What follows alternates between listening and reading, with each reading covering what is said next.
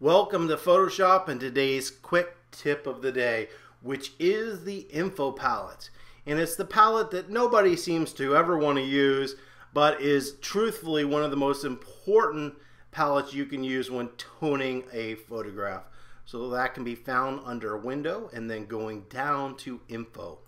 So why do I think this is so important? Well, just because I have a calibrated monitor, it's difficult for me to be able to tell exactly what color and what value my image is without reading it specifically. Now, I know in a lot of circumstances what value something should be. In an image like this, what I'm really worried about is not losing detail. So in this area, it's hard to tell. Is this at 30%? Is this at 5%? And right down in here, I don't want this to go down to 0 or something where I can't hold the detail when printed. So what we have over here are the two values, and they're going to help me out in reading that. So you can see this black I have right here. It's 13, 13, 15. Anytime you have a red, green, and blue, all of the same number, like 13, 13, 13, you know that is a true neutral gray. So this one has a little bit of color in it, but something that you obviously are not going to be able to notice right away. And we're at a K value of 95%, which is really good, probably better than 100% black, which is just too black. It's black, black, black. So you'll notice if I come over here to this face, I can read this and I can see, oh, I'm at 25%. So I'm looking at this number that's going to be right here.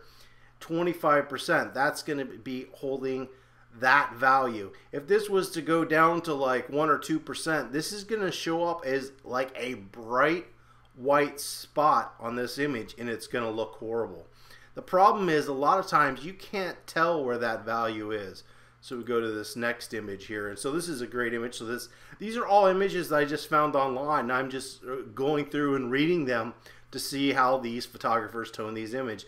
So we notice we go in this background. To really hold a value when printing, you need to be at least around 3%.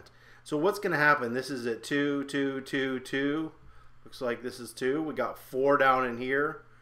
We're going to hold 3, 3, 3, 3, 3, 3. Oop, we hit a 1 somewhere around here. That 1's going to blow out. And what it's going to show up as is like this white spot on the image. And it's going to look horrible. So the issue here is we want to get all the values at least at 3 so it has some color, some detail when printed, or we lose it all and take it out to 0 so it shows up as pure white. In this image, it's not going to matter either way that we do that, but if we have this area like where we had that 1%, that's not going to show up well on this image. So this is where you're trying to read those values. And I'm going to go over this girl's face. So it's reading about 10%. She's pretty fair skinned. So I think in this image, actually, it's a little bit low. So I would probably try to get her the value of her skin tone up to maybe 13 to 15%, which is going to hold the detail and have a little bit more depth to the image. So I would say overall, this image is just a little bit too bright. So we have this image here, and it's been obviously grayed out. So we can come over here and read the values, and you can see all these values are really soft and good. So we're not losing any area. So I'm just going to come up here and purposely bump this up. And you can see now up here we're starting to, if I was to read this chain, we're getting down into like 1% where we're going to have these big flat white spots in this chain, and it's not going to look as good.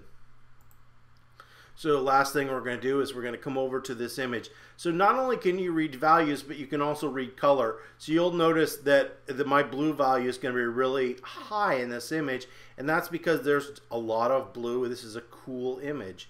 So we've left this out. Now, if we don't want this to be cool, I'm going to try to get these red, green, and blue values to be the same because I know this is pretty much white, so I want to keep that. So I'm going to come over here and read this.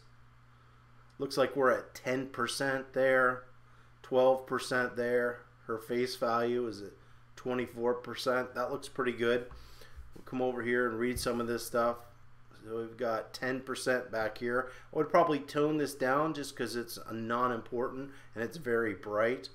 So There's also a little bit of magenta in this image as well, so we can tell in the green value that it's low compared to everything else. So we're picking up some magenta in there as well. So just as far as color correction, this image is off on traditional color. Now if you're purposely trying to make it blue magenta, that's perfectly fine. But this is also helping me read that color information to see how accurate it is. So we'll come over here. So I've got this picture of this dog. So you'll notice I'm at 4%. That looks like one of the brightest areas. So we're at 10 there. So we've got some value there, some value there. So this image is going to print really well because I'm holding that area. If I come out here where it's perfectly white, notice we're getting a 0. If I come over here to that nose, we're at about 95%. So this is a well-toned image. So that's how you use the info palette. Hopefully it was helpful, and please give it a try. Any comments or questions, you can leave those below, and don't forget to subscribe.